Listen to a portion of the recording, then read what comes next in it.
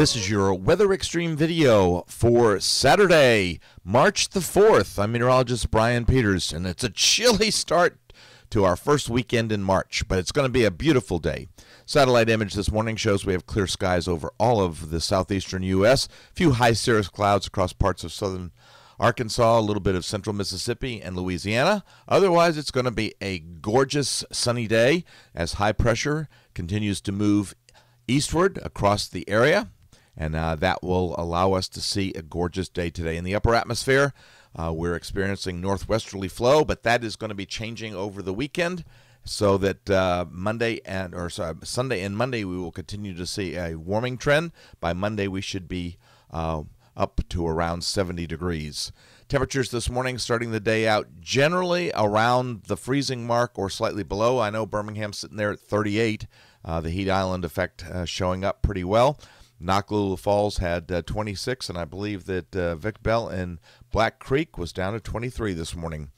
The watch warning map features the dark blue over parts of Georgia and South Carolina, and a little bit of North Carolina are hard freeze warnings.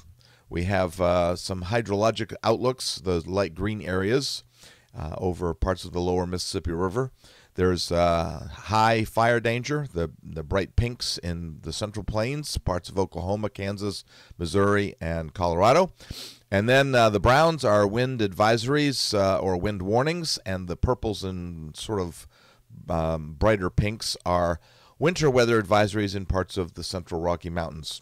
Over the next 5 days, the QPF suggesting on the order of about probably maybe 3/4 to 1 inch of rain over much of central Alabama, most of that coming with the system that will produce rain primarily on Tuesday. Storm Prediction Center for day one has some thunderstorms along the northwest coast as well as over the southern Rio Grande Valley of Texas. For day two, we see a few thunderstorms still over the southeast coast of Texas and along the northwest coast of the United States from about San Francisco northward.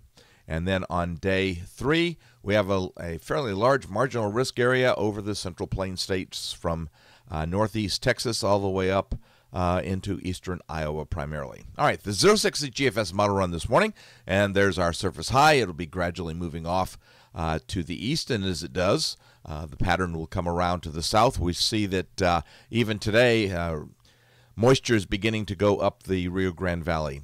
In the upper atmosphere on Sunday, the flow definitely goes to a ridge pattern as the northwesterly flow migrates away from us, and we come under a ridge, so continuing to warm just a little bit.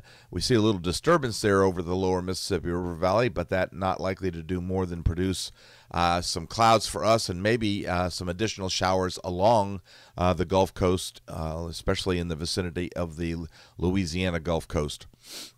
The ridge moves off to basically along the East Coast and just inland from the East Coast on Monday, and we see a very strong or very tight closed low, surface low over North Dakota with a cold front stretching down into Texas on Monday.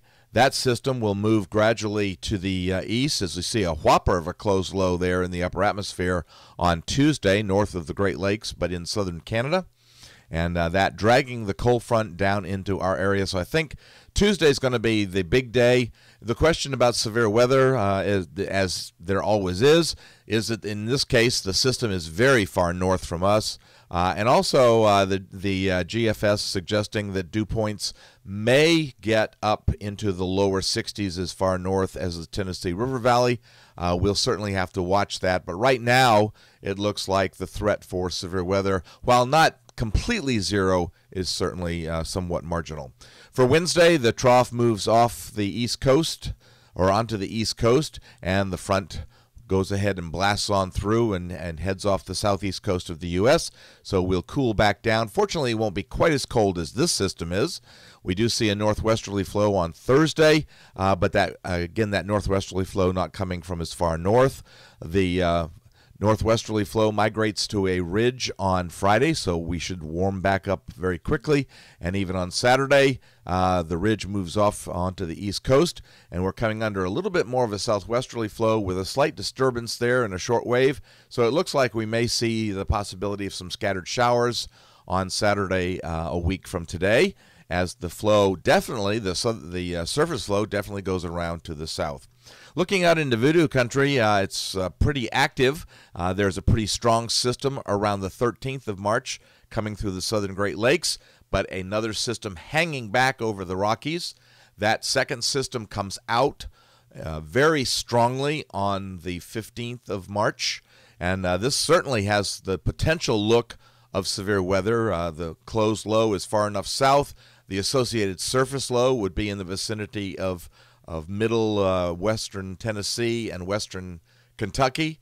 So that certainly suggests that we may see the possibility of severe weather. And then one of the questions is whether or not we've seen our last freeze of the season. I don't think so. When you look at this pattern around the 18th, that's a pretty chilly look to it. That'll do it for the Weather Xtreme video for this morning. Expect to have the next one posted around 7 tomorrow morning. Stay tuned to the blog for notes on Alabama's weather. I'm meteorologist Brian Peters. Have a great day. Enjoy this fabulous March weather, and Godspeed.